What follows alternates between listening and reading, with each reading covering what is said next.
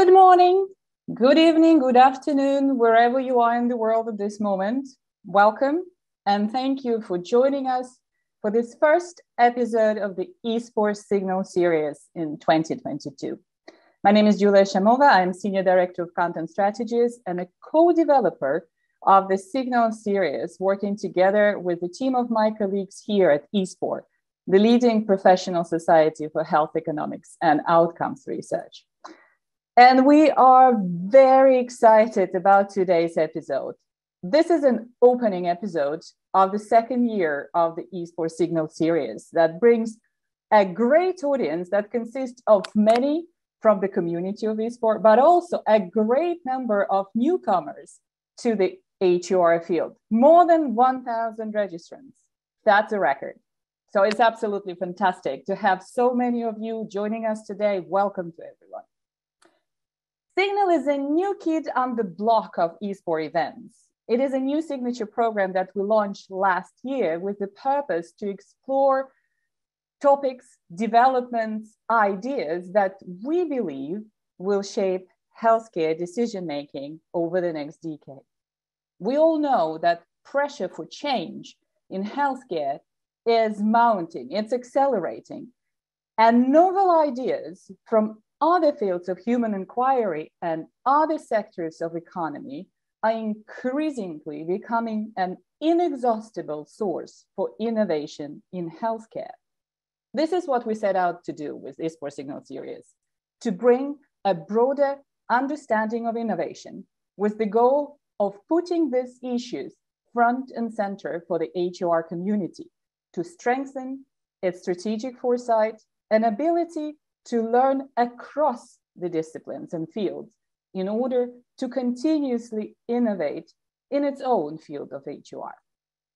So today's Signal turns its attention to the discipline of computer science, data science, and questions of causal inference. It's absolutely timely topic. Those of you who follow the HEOR field probably noticed that AI, artificial intelligence, has entered the top 10 HEOR trends for the first time this year. Those who haven't noticed, you're welcome to check the top 10 HEOR trends list on the ISPOR website. Well, we know that there is a great need to be very well prepared to use effectively these modern computing tools. But there is also a deep need to still understand the foundation on which the capabilities of these tools rest. So we'll dive into these issues today.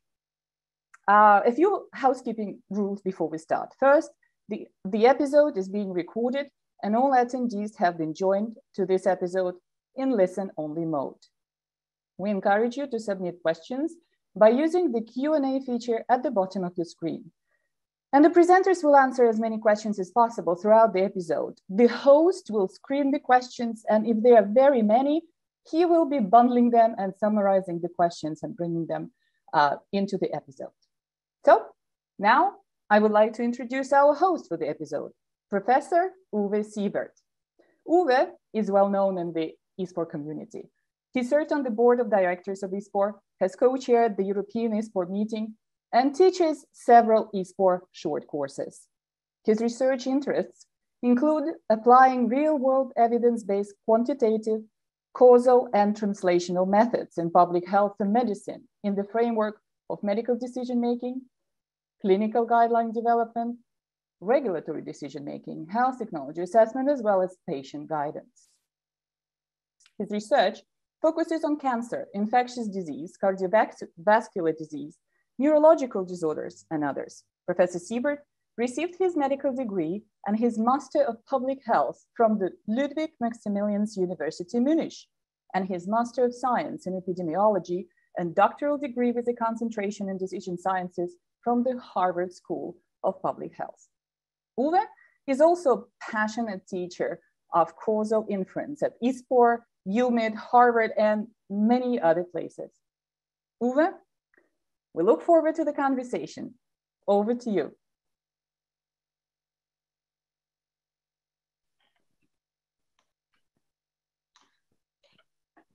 So welcome all participants, and thank you very much, Julia, for handing over to me. It is a huge honor, and I thank ISPOR for having me invited to host this session. Welcome everybody to the Signal episode titled The New Science of Cause and Effect, Causal Revolution Applied. It's my huge pleasure and honor to welcome JUDEA Pearl, Professor JUDEA Pearl at our ISPOR Signal episode. JUDEA Pearl is Chancellor Professor of Computer Science and Statistics at the University of California, Los Angeles, where he directs the Cognitive Systems Laboratory and conducts research in artificial intelligence, human cognition, and philosophy of science. He has been described as a pioneer and giant in multiple fields. He was one of the pioneers of Bayesian networks, particularly in the probabilistic approach to artificial intelligence. So linking this science to empirical data. And he was actually one of the first using mathematics to formalize causal modeling in empirical sciences. His work has revolutionized causal reasoning in many different disciplines, including AI, statistics, data science, epidemiology, medicine and public health, social science, psychology, econometrics, economics, and many more to list, and the list of these disciplines is actually growing.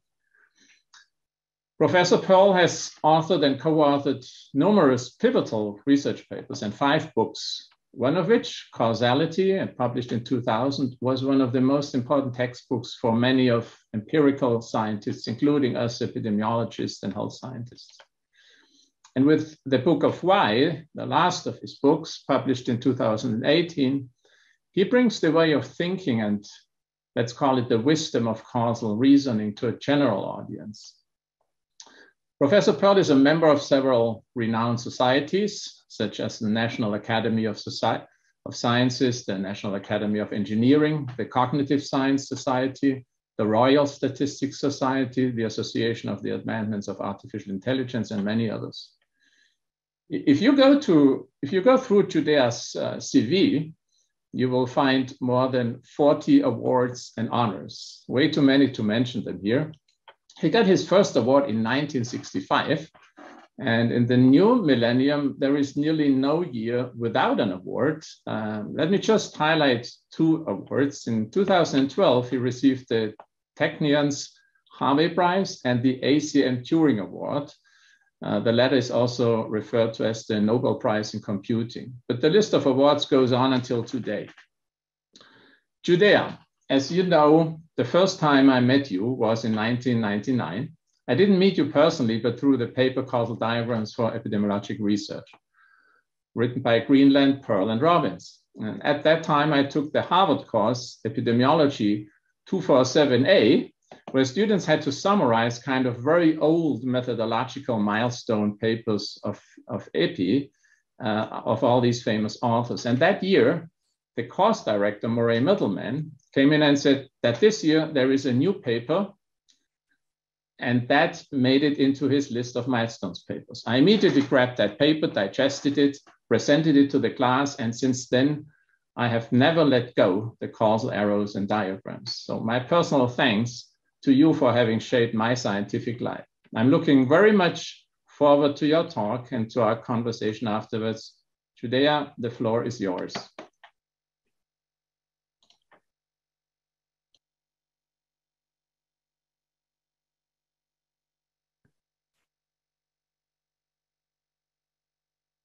I share my screen.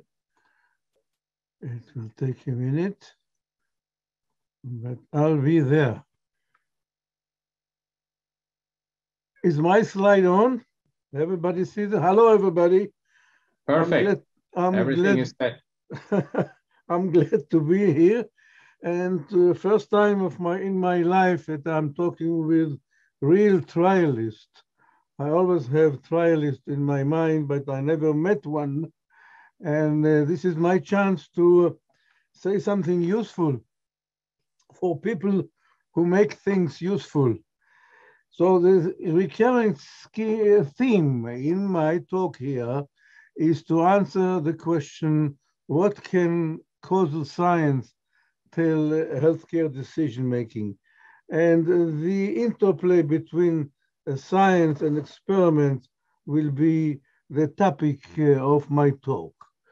Of course, science is made of experiments. Experiments are not excluded from science, but experiments without a theory is a very hard thing. It's a bit incomplete.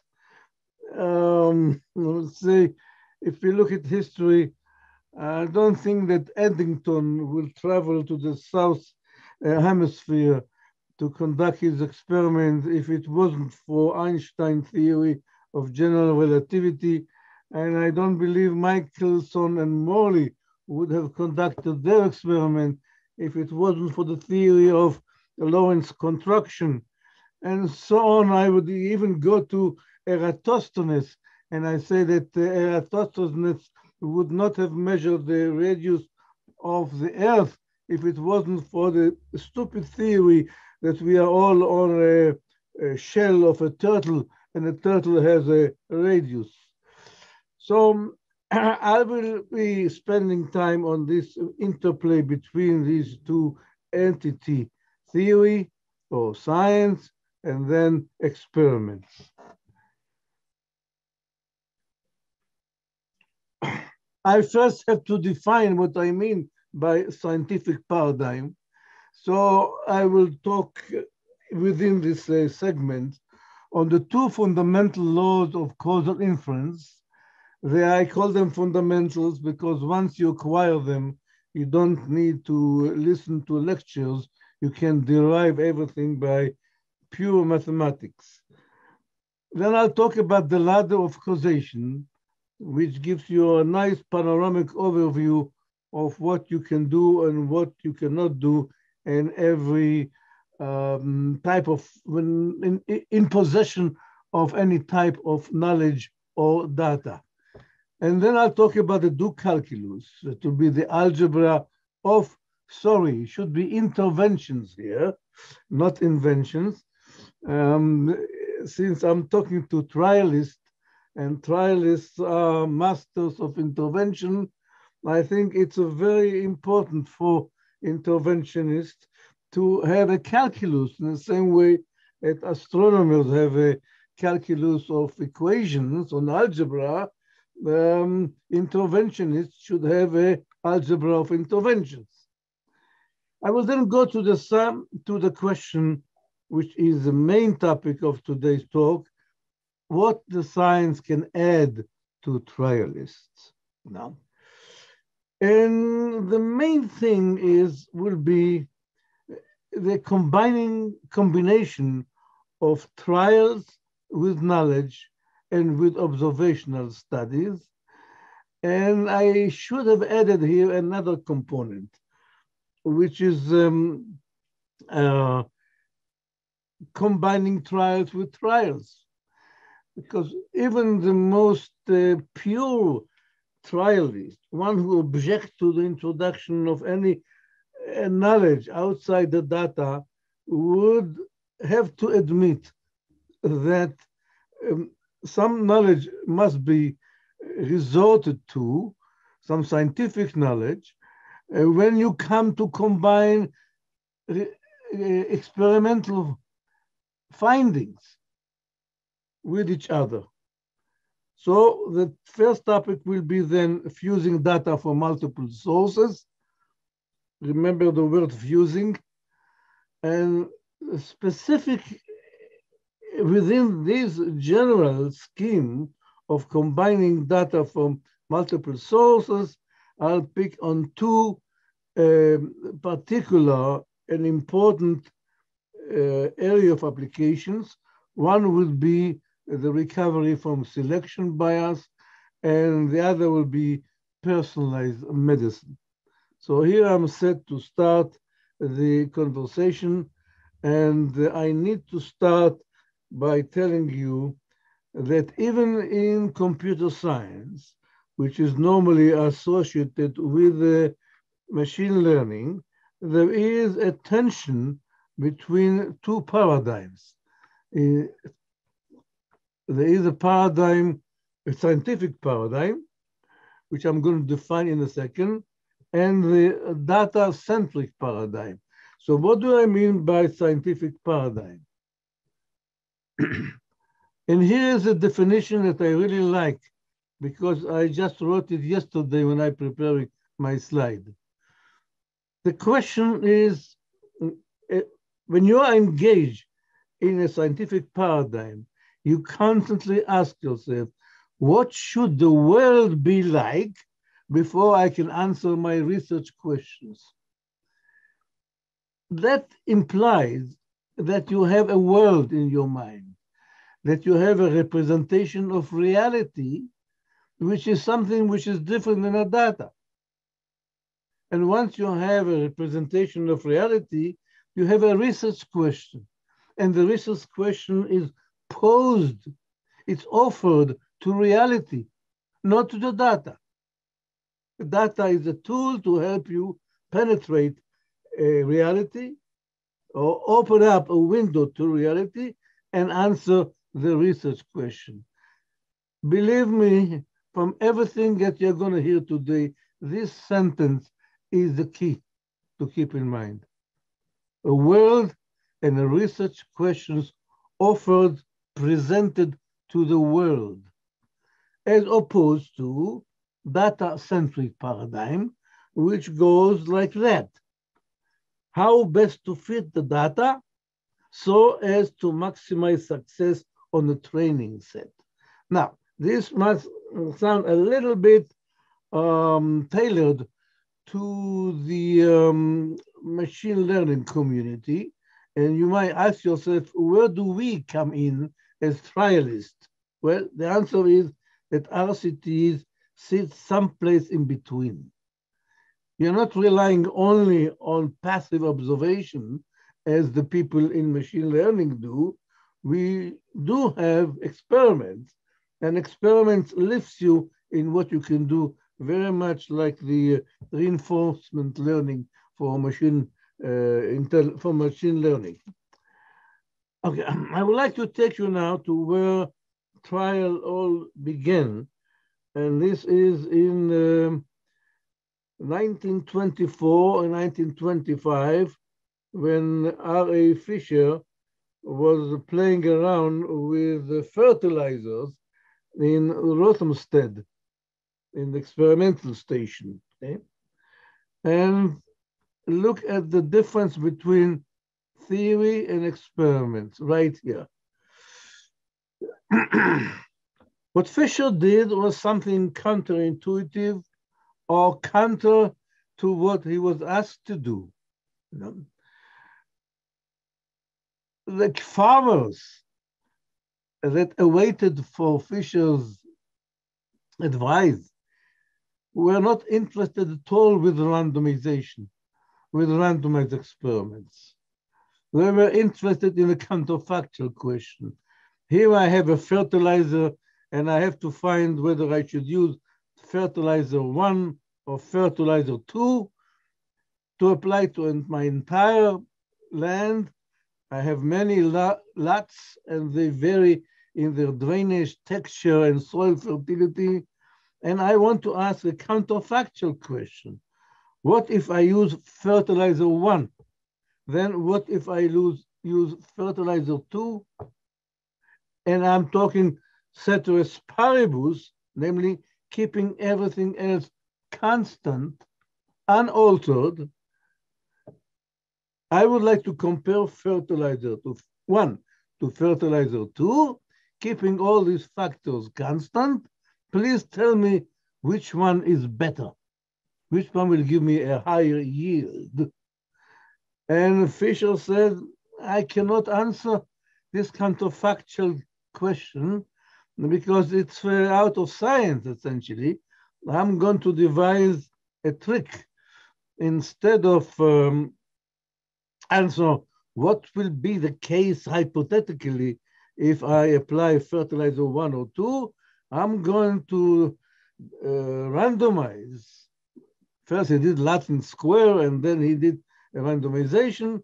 Namely, I'm going to listen to a random device. I think in his case was a card, a random card, okay, that he bloods. And the question is, did he really answer the research questions asked by the farmer.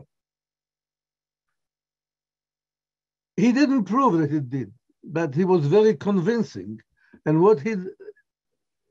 the way he convinced people is the following. You ask me this counterfactual question.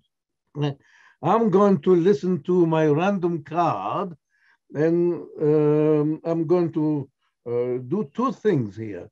First, I'm going to use the random card to choose a fertilizer on some lots, and by different outcome of the card, I'm going to choose the fertilizer on other lots, and I'm going to intervene in the sense that I'm going to force that treatment regardless of what I see in the qualities of the lots. Okay, so I'm going to use two things. One will be the randomization, and the other would be a totalitarian imposition of my will. I'm going to submit the fertilizer to the outcome of the random card by a, I call it totalitarian imposition of will. And that's very important because not many trialists, you know that, but when you ask a statistician what is a randomized trial means, it says a randomization. But that randomization is only one part of the game here.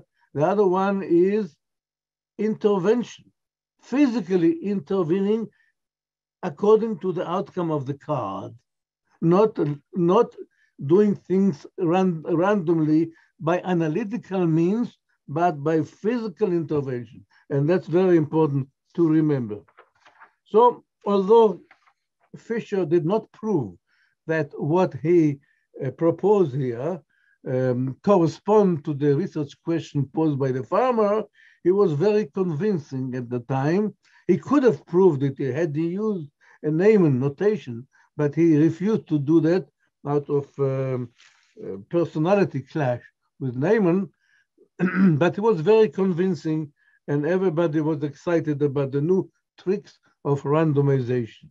Okay, now I'm going to continue with some of the science, and I'm going to go through some slides full of equations. Please do not pay attention to the equations. I'm going to glance over, and I'm going to just ask you to sense the flavor of the algebra of the equation beneath. So here is what I call the fundamental laws of causal inference. First is the law of counterfactual and intervention.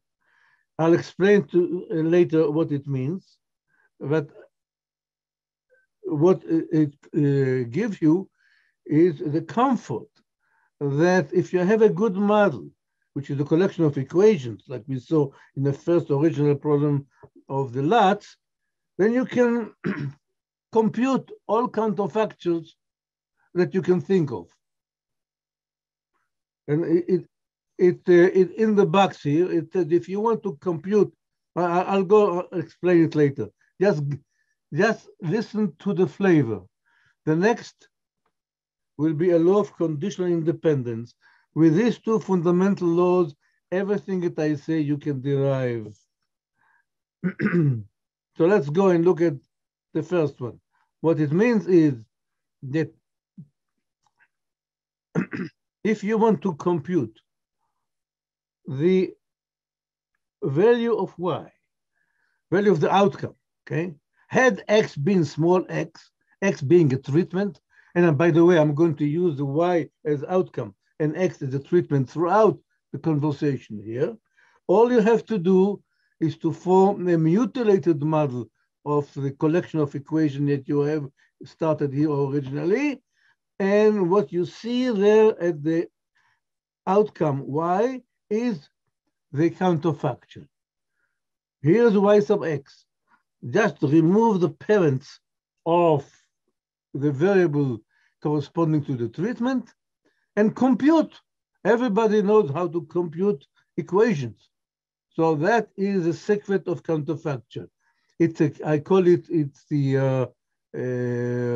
oracle for counterfactual. Every counterfactual you can construct, had y been x and had x been z, and condition on c and so on, can be computed from once by this trick, because you have a definition here.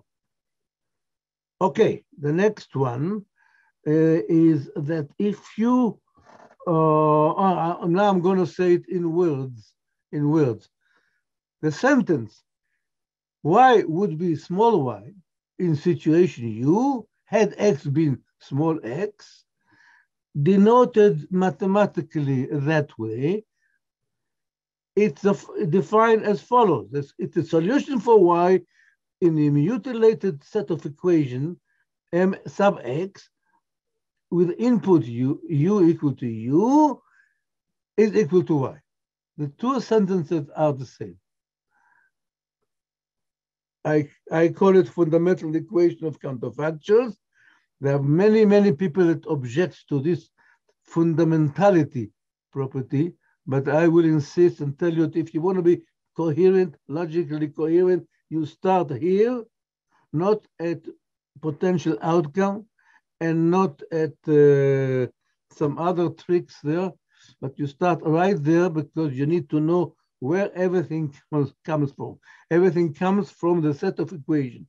Okay, next we are going to, you have to take my word that if you are a good mathematician and you look at the kind of mathematical entities that comes out of this fundamental equation, you find something very intriguing. Okay? You find what we call a ladder of causation, in the sense that some queries that you ask the system have the properties that they require intervention, that they are equivalent to intervention. They can be answered by experiments. Okay? Exactly what Fisher did.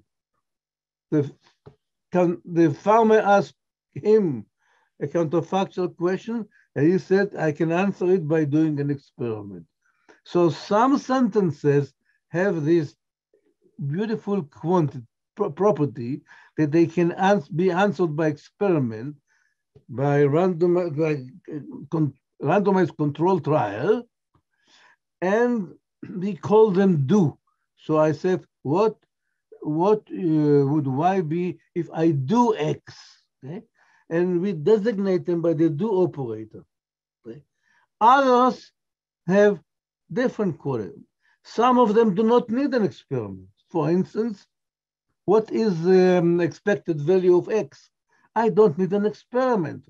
I can sit there with the hands behind my back and just count, and I'll get you the expected value of x.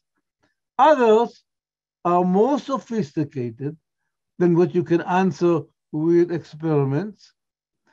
Those are, we call counterfactual or level 3, and they have to do with imagining, retrospection, understanding, and so forth.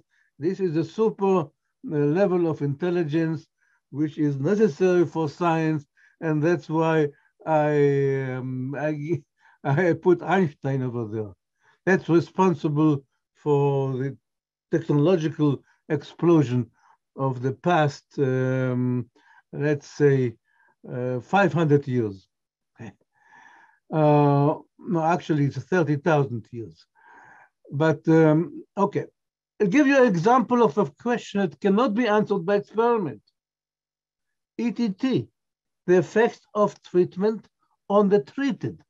It's very important in social science in finding out whether the recruitment procedure you use for your trial is adequate. Perhaps those who came to the study would get a good job regardless of the treatment. So the effect of treatment on the treated is a question that in generality cannot be answered by experiment alone. You need some theory to boost it, to elevate it to this level and answer it. So here you have a complete hierarchy in the sense that you cannot answer a query in level I unless you have either the right kind of data or the right kind of assumptions of the type I or higher. So you can answer question about statistics if you have experiments. You can answer question about experiments if you have counterfactual assumption and so forth. Okay, some people tell me this is an eye opener. Once you understand the constraints imposed by the hierarchy, many hours of work can be saved. The next fundamental law of counterfactual is reading independencies from the graph. Why? Because that connects you, the structure, the causal world with the data. So you need that. Here's an example of a model. Okay. Here is the equations behind the graph. Use randomized random arrows that impinge on everyone. The functions are designated by the name of the variables whose value is being determined by the arguments here. And now, whenever you have that kind of structure, there is a theorem that says that it's a miracle. If the U's are independent here, the observed distribution in the data, right? Here it is, satisfies constraints that are independent of the function, of the form of the function, independent on the probabilities and distributions of the errors here, and they are readable from the graph. How? Whenever you have a missing link, you should expect a certain conditional independence to hold in the graph. Here's an example of a missing link. It tells you that C and W will be independent given their intercept, the separating set. There's a little twist here with the confounder. I'll skip that because I just wanted to get the flavor. S and R will be independent given C, no need to put W for a reason that I talked about. So that's how it goes. Every missing link imposes conditional independence on the data. Applications are enormous. First, model testing. Great. If you violate these conditional independencies, throw away the model, replace it, something is wrong. Structure learn. You can think about the set of all models that are compatible with what you see in the data. You can talk about then you reduce interventional question to adjustments. I'll show you in a second how. And the fourth one is you can reduce interventional question to symbolic calculus with the help of this trick. Here's an example known as adjustment or backdoor criterion. Okay. I want to find, here's my research question. I ask it not to the data, I ask it to reality. Dear reality, what is the probability of the outcome? Why, if I do a certain, if I take a certain action, if I impose a certain treatment, and it is estimable if I can emulate it, I can emulate this hypothetical question by analytical means, by adjusting for a certain kind of variables which satisfy a certain property. The property is that they emulate the cutting off of the equation from x. Instead of cutting those off, I can play a game of imitation. Here is the imitation game. I adjust for these two variables, namely I observe them, I take them into account, I fix them by Bayesian conditioning analytically, or I can take this set. What the feature that qualifies them for adjustment is the fact that they cut off all backdoor between the treatment variable and the outcome. All backdoor means all those that have errors impinging on X. Okay? Here it is. Okay, here's the answer. It's an adjustment formula. We all know that. No, actually, trialists don't know that. Okay, so I don't believe in that because that depends on having a model. And trialists are trying as hard as they can to avoid a model. A model carries assumption, and assumptions carry subjectivity. We want to stick with the data according to what the, who said that, Fisher? According to what certain purist demands. So perhaps not every trialist knows about this adjustment formula. It says, I can tell you what kind of variables can be adjusted for to take care of confounding. Here's an example taken from sports medicine, when the research question is, does warm-up exercises increase or decrease the chances of injury? Lots of variables around here. This model was put by an expert, by a physician, who thought about what possible factors could affect injury and intermediate variables. And now the game is, can I, instead of conducting a trial about warm-up effect on injury, I can analytically adjust for a certain set. This, for instance, this set will qualify, here it is, Z1 and Z2. This set, Z1 and Z3, will qualify, not this fellow, previous injury, because it is a confounder and it has some nasty properties. Okay, so every time you give me a graph and you ask me, is it possible to adjust for some set of covariates to remove confounding, I can tell you whether it's possible by a very simple algorithm. It's linear time with the side of the graph. And what about if you don't find it? Well, you can go beyond adjustment. Here's an example, like it's known as front door formula. I want to find the effect of smoking on cancer, but I don't have any factors I can adjust for to satisfy the backdoor criterion. But somebody told me that smoking doesn't cause cancer directly. It produces cancer via accumulation of tar in the lungs.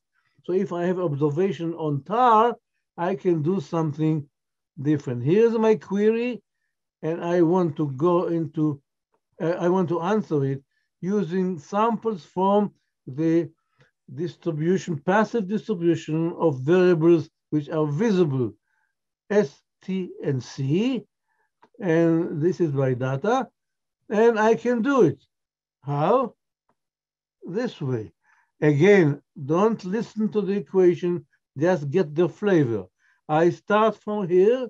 I want to get what? My purpose is to remove the do the do operator because I don't have experiments. I want to do it by passive observation. So I go through a sequence of steps, chup, chup, chup, chup, chup. Don't listen to the equation, just listen to the flavor. And I succeeded in what I want to do. I have set of rules that I apply, and I get an estimand. Why do I call it estimand? Because it has no do operator.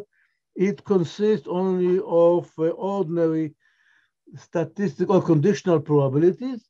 I can estimate them one by one, multiply, take the sum. I send it to the Department of Machine Learning. They can do it with neural nets very quickly, and I'm done with answering my query. And there is the algebra that takes you from step to step is given here. There are 3 rules that if you apply them sequentially, you guarantee to find a way of answering your question if such exists, and to get an answer, sorry, you don't have enough information if one does not exist. That's what we mean by completeness. Good. I finished the first part of my talk. How am I doing on time? Do I have at least 30 more minutes? Thank you. Yes, I'll take 30 more minutes. And next, I'm coming to the second part of the outline. What does science add to trialists? And let me start with combining trial with knowledge and observational studies, okay? So we talk about the idea of fusing data from multiple sources. Here's a slide I'm taking from the book of Why. Bing. The general problem is how to combine results of several experimental and observational studies, each conducted on a different population and under different set of conditions, so as to construct a valid estimate of effect size in yet a new population, unmatched by any of those studies. It sounds horrible, right? It is horrible, but it's doable. So it looks like that. Here's an example. I want to find the causal effect of treatment on outcome in a place which I never visited, Arkansas. And there I have only survey data available. But I know from the literature that there are studies made, experimental studies or survey studies done in New York, in Los Angeles, but they differ in the kind of population they conducted on. Here is the younger population, and here is Boston. Age was, everything was done nice, but the age was not recorded. It was conducted on mostly successful lawyers. San Francisco, unfortunately, we noticed that high blood pressure effect. Texas, mostly on Spanish-speaking subject, high attrition, and so on and on. And I still want to answer the research question, which has to do with Arkansas. How can you put it all together?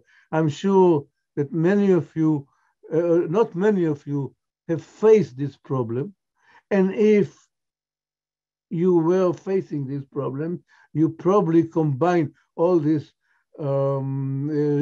experimental findings in your head, or using meta-analysis, which is also something very funny,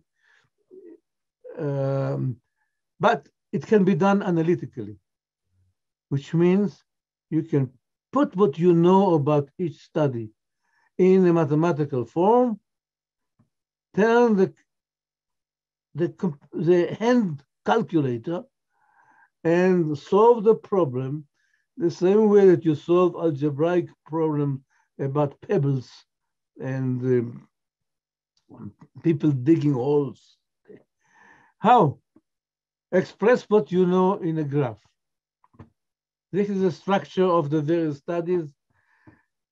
The S variables is a warning that this variable differs from that of Arkansas. Okay? There is a source to suspect a difference in population. So every time you have an S with a square, it's a warning that that W here might be related to X by different function than W related to X here. Here you have a missing link, which means you have conducted an experimental study.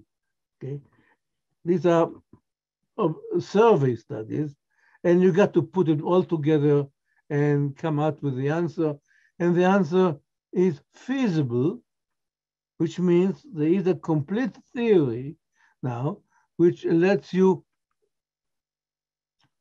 answer this question,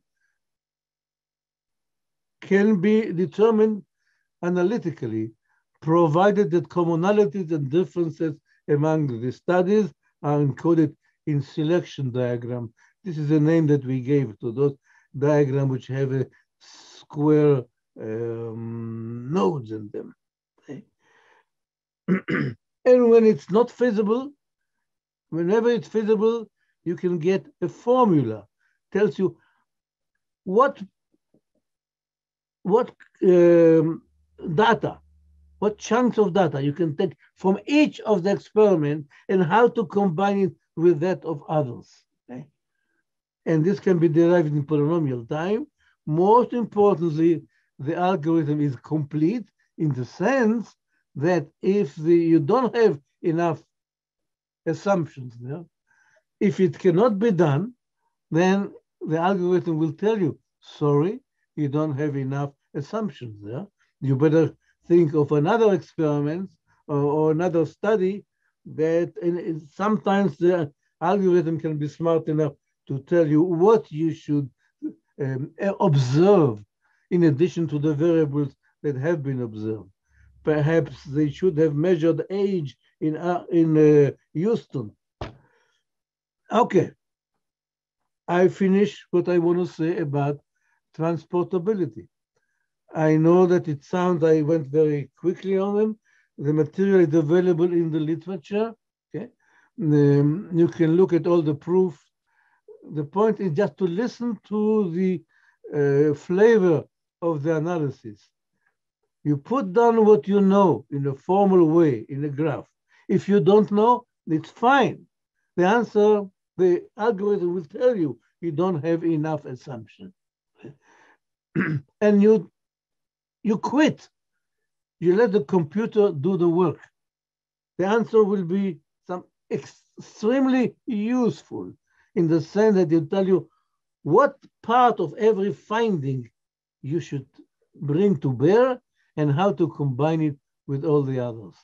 Let's now go to something which you probably are facing day by day, and this is how to overcome a selection bias. A selection bias comes whenever the subject recruited for the studies are not representative of the population to which you want to apply the results. Okay. Now, notice how I describe the problem using calculus. First, my query. If I don't have a query, I shouldn't even be paid.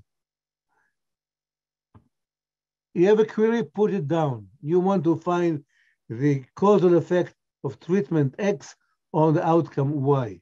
Put it down. Next, what data is available for you? If you are in a selection bias inflicted studies, then you have data only for those people who are selected. You have their variables, which tells you an indicator. This subject was selected. You only look at them. Therefore, you condition the results on being selected. This is the data available to you. But you don't want the result that you compute to have this selection though. You want, you really want to have the S removed because you want the answer to be in that nature, namely, there is no conditioning on S here. You want it to apply to the target population, which has no selection preference over there. So assuming you also have data from some survey, no do operator theorem, the query can be recovered if after you submit this collection, after you submit your query to the computer will be able to, or your hand calculator will be able to transform the query into a form which is a combination of little sentences. All do expressions are conditioned on S. Why? Because you only have data on those selected. And all do free expression is conditioned, no do a free equation. Those which don't have any do is conditioned on S, because you want to get, if you don't have S, all you have is data from survey, namely those which not have no do operator, nor do they are molested by selection bias. Okay, so it's a very simple theorem. Actually, it's a definition, and here's an example. I have an example. Here's the treatment. Here's the outcome. I have intermediate variable z, but I select samples according to some unknown function on the basis of z. Perhaps people who excel in the exam, or perhaps people who suffer from extreme pain. Those are registered, okay? So here it is. Look at the 3 lines, and I'll tell you, zoop, zoop, zoop, 2 applications of the do calculus, and what do I get as a result? I get an instruction. Thou shalt take this conditional probability, P of z given x, from the survey, and you should take this conditional, this experimental result from the trial, condition on z. S is automatic because you only ran it on the selected units, and you should combine it that way. It's a recipe for combining data from different sources. Okay. And that's, of course, only one example. Every graph you can give me might have a different tricks of overcoming selection bias, or you can get an answer, sorry, you don't have enough information here to overcome selection bias. Okay. This is a flavor of the algebra, of the do calculus. Yeah. I'm going now to personal medicine, and let me just start by saying that this is the future of medicine. It is my strong belief, and is based on counterfactual analysis, not on experiment alone, because it permits us to take population data and estimate the probability that a given individual you would benefit or harm by a given treatment. And this should be contrasted and distinguished as opposed to what we normally find in the literature when people talk about personalized medicine. They talk about the outcome or the causal effect in a subpopulation which resembles the individual. This is still population properties. No, we want individual properties. We want the probability of necessary and sufficient, which is defined here. It's the probability of the individual causal effect being equal to 1. Or another way, it's the probability that this individual, Mr. U, okay, would recover had he received treatment 1, and will not recover or die if he or she gets the treatment 0. Okay, condition on this vector of properties or characteristics unique to Mr. U, okay, which is different than, as you can see, from the average treatment effect written here. Okay. To give you a sense that you cannot do it with experiment alone, just think of a simple case where the treatment arm and the placebo arm show no difference. Okay, maybe 10% recovery in each of the arms. Under this condition, you will say, the treatment is useless. And indeed, for a decision maker, for a population decision maker or policy maker, the societal effectiveness of the treatment is 0. The placebo gives you the same effect as treatment. However, ask yourself whether, which is the case? Is it the case that the treatment has no effect on every individual, or perhaps it cures 10% and kills another 10%? Okay, just think about it. First of all, we have to think about whether it matters. Okay, well, it may not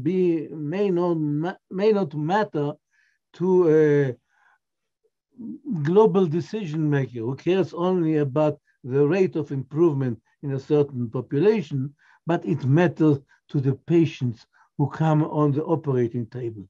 Okay? It's very important to know whether you have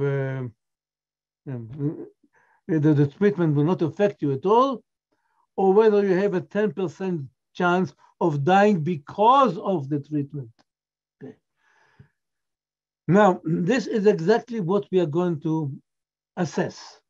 And it's possible to assess it if you have a combination of experimental and observational studies, okay? Not by itself. Why would, okay. So in general, this quantity, probability of necessary and sufficient, PNS, is not identified, but it can be bounded. And the bounded get improved if you combine experimental with observational data, may even become a point estimate in under certain conditions. And let's ask ourselves why both experimental and observation studies are needed, because what happens in observational studies, that when people have a freedom to choose a treatment or not to choose a treatment, right? That kind of choice or preferences conveys important information about the person's history, the person's company, environment, and even about the person's chances of recovery. Okay? And that's hidden, but if you combine it with experiment, then you get something that each study in isolation cannot provide us. And I can demonstrate to you an example of a but-for test for personal liability. I don't have slides for personalized medicine, but I have one for the in the legal context in terms of the but-for test. Are you familiar with that? Here I have a very simple setup. Your Honor, my client, Mr. A, died because he used this drug. Okay. Now, the word because needs to be defined, and the court of law have decided under what condition a claimant like that can ask for compensation, or under what condition the manufacturer is responsible for this case. for the harm or for the death that happened to Mr. A. Now, this is the language of the law. I didn't invent it. This is what the court of law says.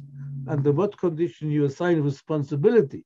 Here it is. The court decides if it is more probable than not, the world of lawyers, not me, okay, that Mr. A would be alive but for the drug. Right? So this is a legal term, but for. Okay? You cannot express it in terms of probability distribution. You cannot express it even in terms of experimental studies, but you can express it in counterfactual terms. And we're done. What do I mean done? Once you express the research question in counterfactual, you are done because you can assign it to the algebra, and the algebra is like a hand computer, will give you the answer. Okay, let's see what we can do. If I want to do it with the probability, I'll get contradiction. Mr. A is dead. He took the drug, okay? What does it mean that he would be alive had he taken no drug, okay? If I write it here in the subscript, which is a counterfactual notation, I can express it nicely. I recognize it to be Pn, probability of necessity, okay? And the law requires that this probability should be greater than 50%, okay? I know that in general I cannot identify it, so I can never reach 50%, but luckily with a certain combination of experiment and survey data, I can have a point estimate. And in this lucky case, the answer is guilty with probability 1. Namely, the lower bound coincides with the upper bound, both are equal to 1. I wish the court will listen to that. Then I am doubtful that we'll have such a unanimous decision by the jury based on counterfactual reasoning. Right? But it is doable. Okay? And in my book, you find the data that support this coincidence that the lower bound and the upper bound coincide, both being equal to 1. So you might be lucky. Under certain conditions, you will not be lucky. You'll have a vacuous interval here. The Pn will be between 0 and 1. You haven't done a thing. In most cases, you have a nice informative bound, let's say between 60% and 70%. Since it is above 50%, guilty. And in many cases, it just gives you an advice of what needs to be done next. And here are some examples. For instance, identifying or ranking patients in need. It's also the idea of need is a counterfactual term. Patients are susceptible. You are trying to find what set of patients are most susceptible to treatment in the positive sense, right? Probably the patient with characteristic C will improve if and only if treated. Namely, he or she will die if not treated. It makes him an extreme critical case and has a chance of being cured if not. This is how PNS is expressed. And again, experimental and observational studies provide informative ground on PNS. It demonstrates something which boggles the mind, that you can find property of individual behavior, Mr. U, okay, from population data. Both studies, experimental and observational, were done on different people, not on the one that is under the on the surgery table. You can do it with the use of counterfactual logic. I should also say no assumptions are needed here, okay? this is true without making any non-confounding assumptions that you normally find in graphs. Okay? No, this is true for any graph. All you need is to get access to survey data and combine it correctly with experimental data. And so it's a marvel of counterfactual logic. And in my opinion, it will be the future of medicine, of personalized medicine, and its application goes beyond medicine. It goes, for instance, to identify customers worthy of recommendation or incentive. It goes into finding voters which will be swayable by a slogan or by persuasion. Okay? The ramification for the political side is scary, but we need to milk the science to understand how it can serve us most. And I am now going into, it's in a recent paper by Lee Miller and myself. It's available.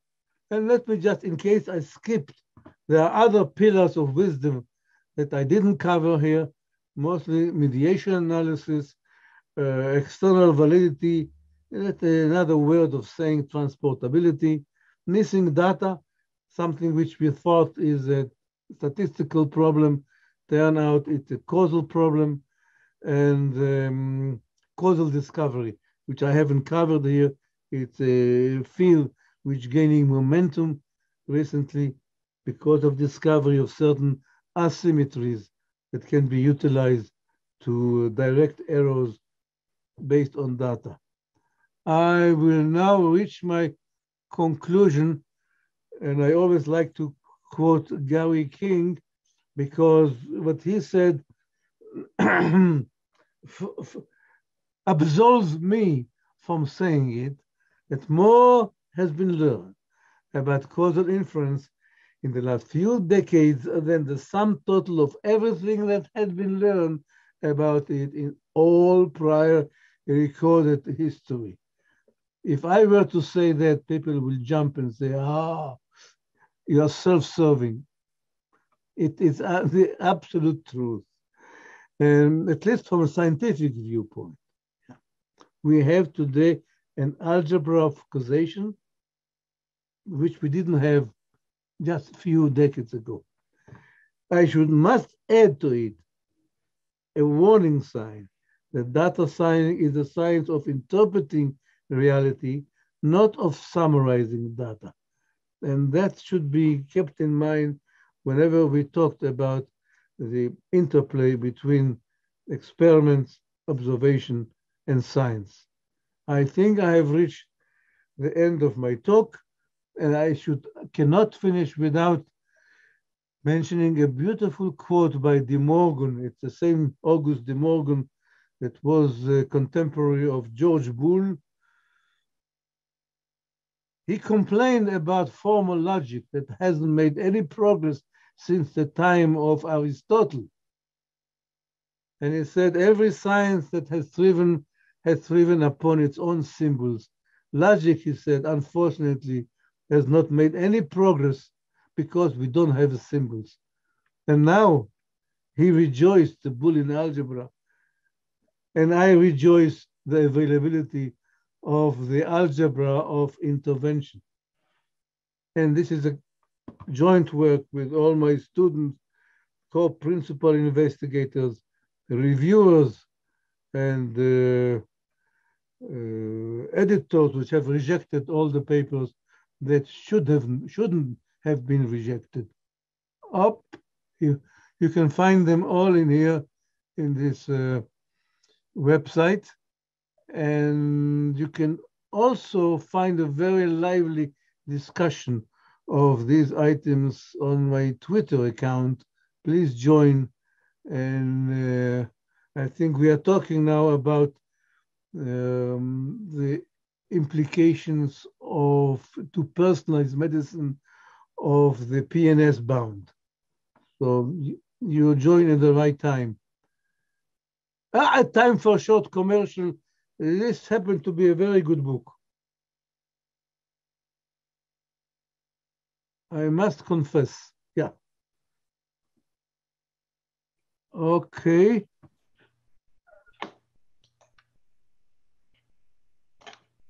Here I am. So thank you so much, JUDEA. Thanks very much for this journey through causal principles, causal diagrams, and particularly thanks for bridging between counterfactual and causal diagrams and for showing the difference between correlation, prediction. You address biases such as confounding and selection bias, but you also address two very important aspects of our business in this audience here, which are selection bias and transportability, and personalized medicine, which you mentioned you have a strong belief in, that the future is in this personalized medicine. You defined it actually as individualized medicine.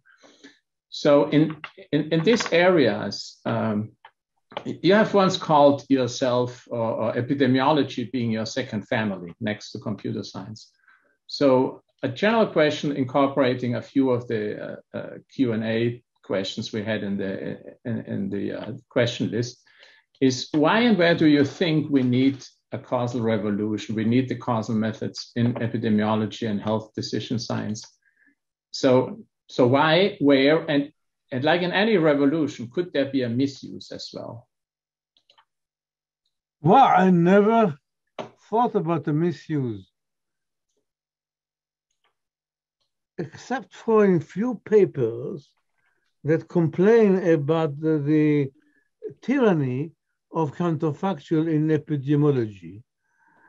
And people said, aren't we overdoing it?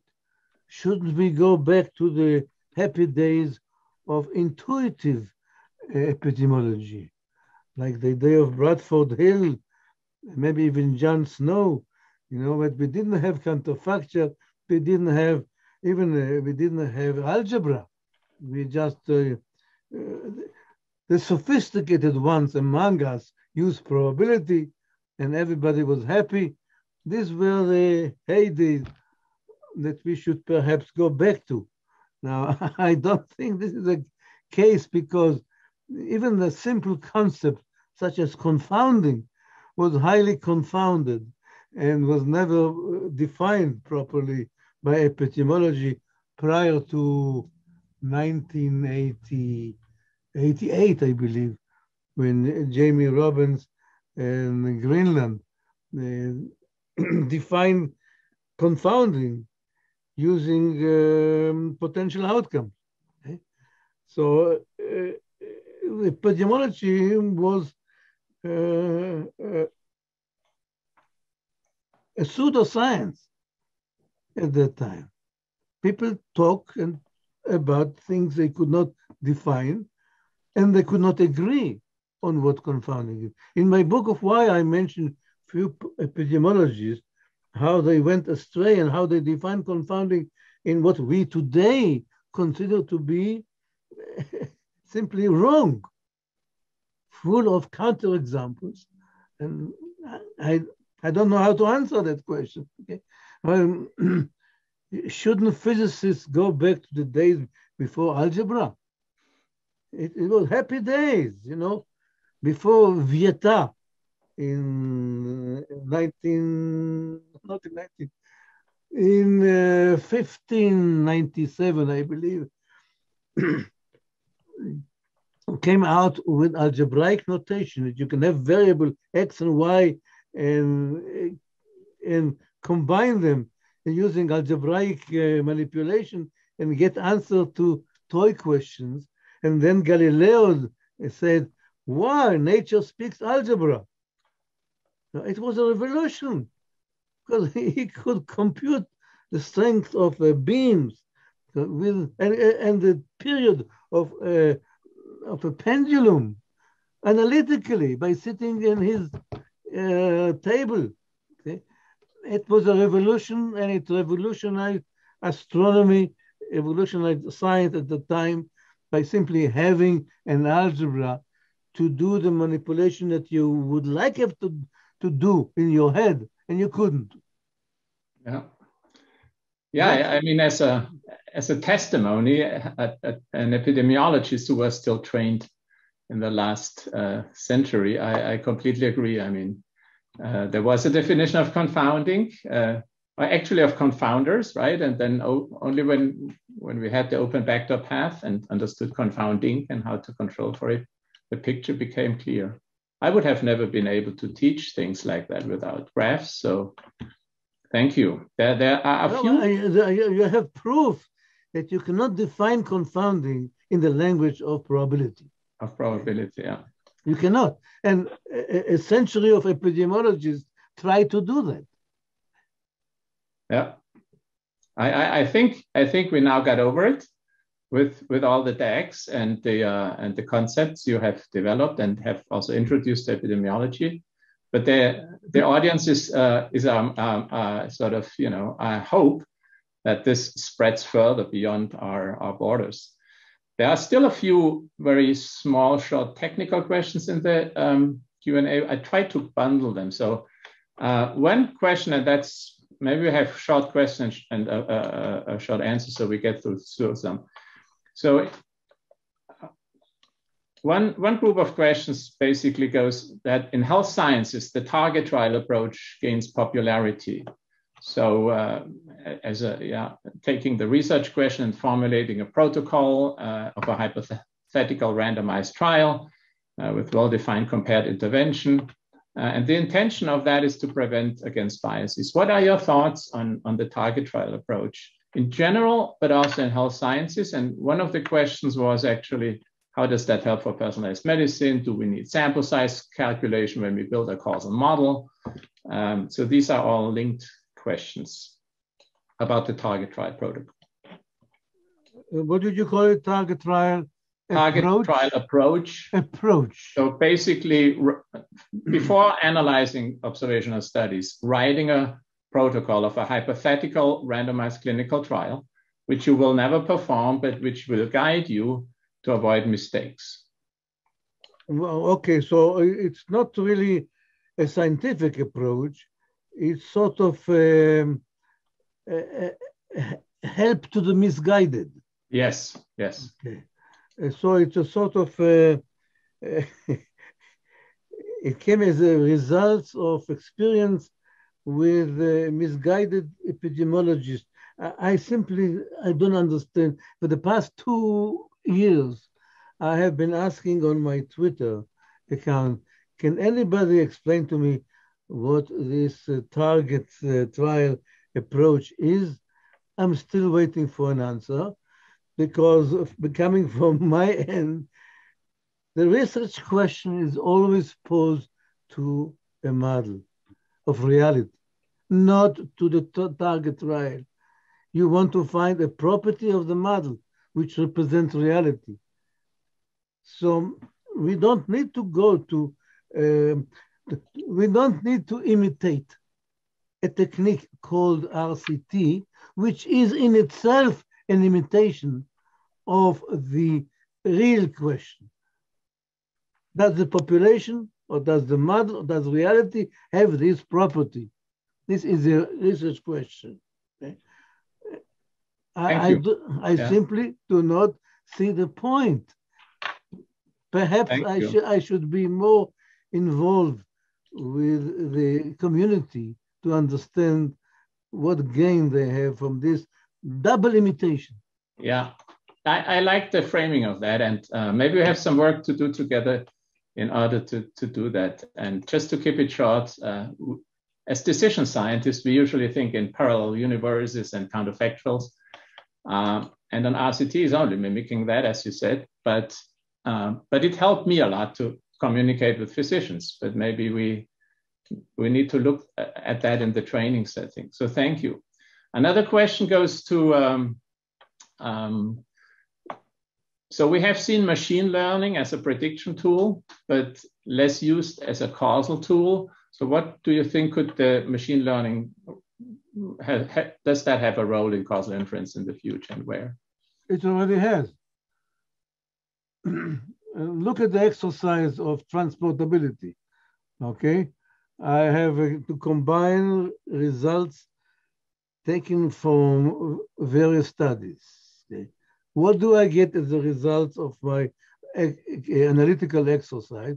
I get a formula called a transporting formula, which is a huge combination of expressions. Some of them have statistical character, namely they just use Bayesian conditionalization with just conditional expectations. Some of them have a do expression, which means you need to get the data from experimental studies, and it gives you a recipe of how to combine them. Well, every time you find there an expression which relies on the Bayesian conditionalization, right? This is an exercise for machine learning, because that's something that neural nets can do very nicely, to compute conditional expectation, the probability of an outcome given that you see the training set X. Okay? So the division of labor between causal analysis and machine learning is already given you in the algebra, in the formula that comes out of it. Thank you.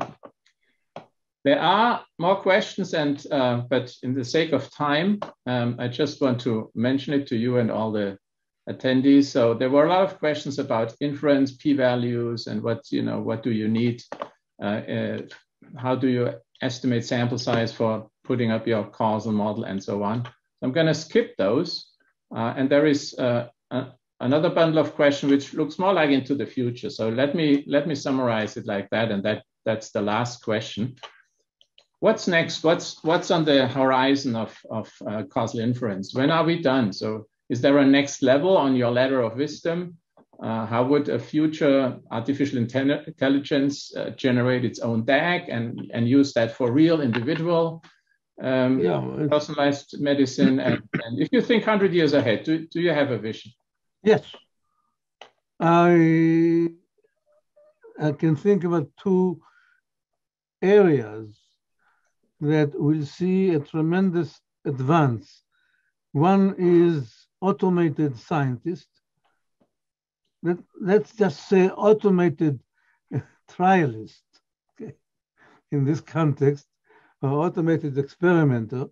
It's an agent, computer program, that can decide on the next experiment to conduct, the next observation to buy, the next variable to observe, the next counterfactual to imagine, and generate explanation. We'll be able to communicate with other agents on the basis of what they've learned. That is what I mean, and direct attention and manage curiosity properly, like we scientists do. Okay, that will happen in the next 5 to 10 years, because we have now something that we never had before. And this is a computer model of a state of mind that we call deep understanding. Thank you. It's a system that can answer questions on all 3 levels of the ladder. The first time that we have a model, a mechanical system, or a model, a computer model of a state of mind that can do that. And it's a gold mine, because once you do that, you can answer questions not only about you and the environment, you can also answer questions about you and another agent. If you have the model of your friends, your wife, your child, your parents as part of the environment, then you should be able to develop social intelligence, namely to communicate to have a communication among these agents, which involves social relationship, such as responsibility, such as trust, such as empathy. And these are very important to build up trust with the computer. Thank you. Thank you. I like these last comments connecting curiosity to the machinery. And thank you so much, JUDEA. There are more questions and we could go on forever, but in the sake of time, I want to thank you so much for your talk and the follow-up conversation, which range from history, current issues, and also the future. I definitely learned something myself, which I will use in my teaching at my university or in the ISPOR courses we give, also on causal inference and other disciplines. And also, thanks a lot to you all, dear audience, for your participation. I hope this event not only provided causal principles or answers to some of your questions, but also made you interested and hungry for more. At ISPOR, we talk about real-world evidence, the use of registries, secondary data, the combination of experiments and observational data was addressed today by JUDEA Pearl. And we do this work to inform health policy decision makers, providers, patients, payers, many stakeholders, and we will only succeed if we have a solid knowledge of causal inference in order to achieve, first a proper analysis, but second also which variables should we collect in the state of planning a new study. Otherwise, we will always derive invalid non-causal conclusions, and HTA agencies will continue to have limited trust in real-world observational evidence. So personally, I hope to see more DAGs in the methods section of our conference presentations, posters, and papers. And if you, dear audience, you want to go on, the Book of Why is an excellent source to dive deeper. Some people asked about recommendations. So this is one you can definitely continue the journey. And I also want to thank at this point ISPOR for the professional and hard work preparing this event. And with that, I'm handing back to Julia. Yes, thank you so much to our speakers. Thank you, Uwe, thank you, JUDEA, and to all of our attendees for joining and submitting your questions. The recording will be sent out to all registrants by email by the end of the day, and it will be available for viewing until February 28th.